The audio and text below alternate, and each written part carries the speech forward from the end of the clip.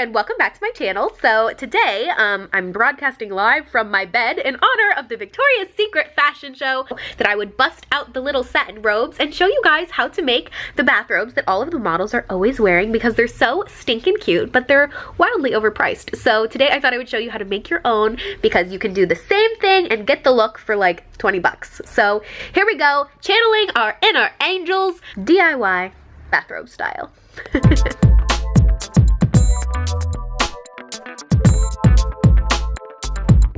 Alrighty guys, you're going to need some iron-on letters and applique. I got these to say my name. You can get them to say anything. Bride or happy or dream or sister or, you know, whatever floats your fancy. Then I also got these angel wings. These were, I think, $3 downtown, so pretty fun. This is what we're gonna use to iron onto the robe.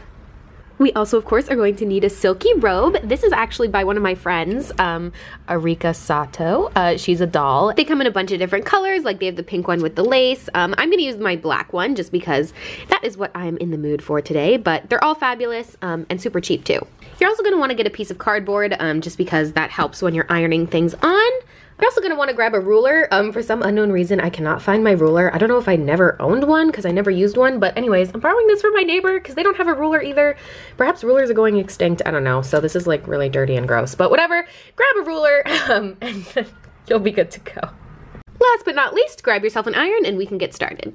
Obviously this isn't on, you guys, otherwise I wouldn't be grabbing it. Okay, here we go. All right, so first thing you're gonna wanna do is open the robe so you can see like the front part of it, and then you're going to grab the cardboard and go ahead and put that in the back here. This is so when you're ironing it, it doesn't like melt through the fabric. There we go ahead and close that up like this.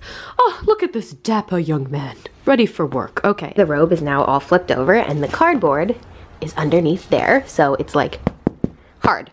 All right, so now what you're going to do is take all of the little appliques. I ended up cutting these in half.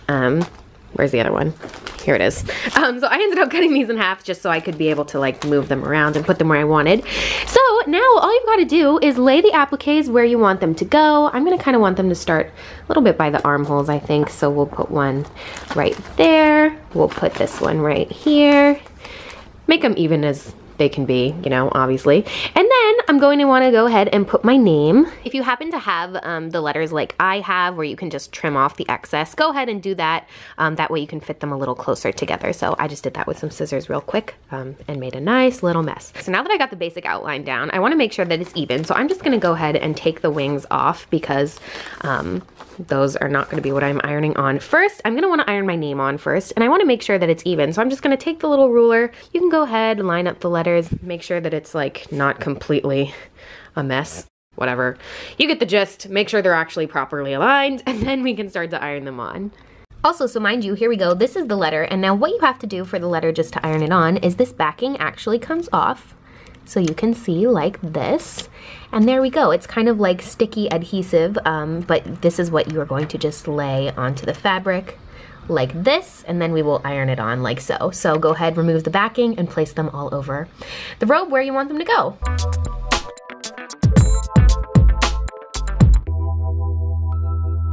So once you got that all laid out, go ahead and grab your iron, plug it in. We're just going to go ahead and iron this onto this, so then the little stickers will get molded into the robe. Hold it for about 30 seconds and you will be good to go.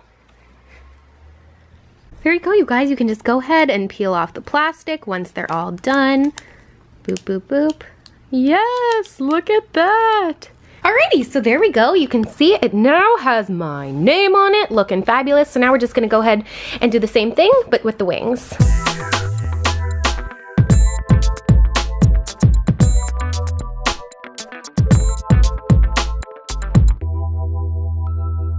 And there we go. Just go ahead and peel off the crystal backing and ta-da! You've got your very own crystallized silky bathrobe.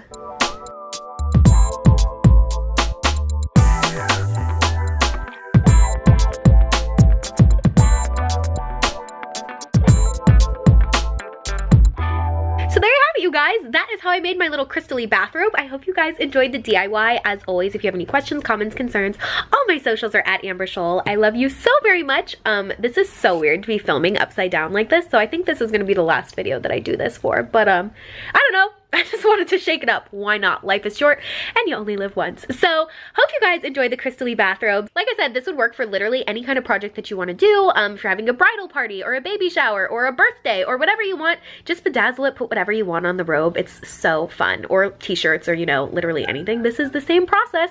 So have a good time. Go enjoy being little bedazzly beauties. I love you so much, my little angels. And also, in fact, I decided that my whole little like squad name of you guys, you're gonna be called my angels, Amber's Angels. So yay. Okay, I love you, little angels. I'll see you soon. Kisses till next time. XO.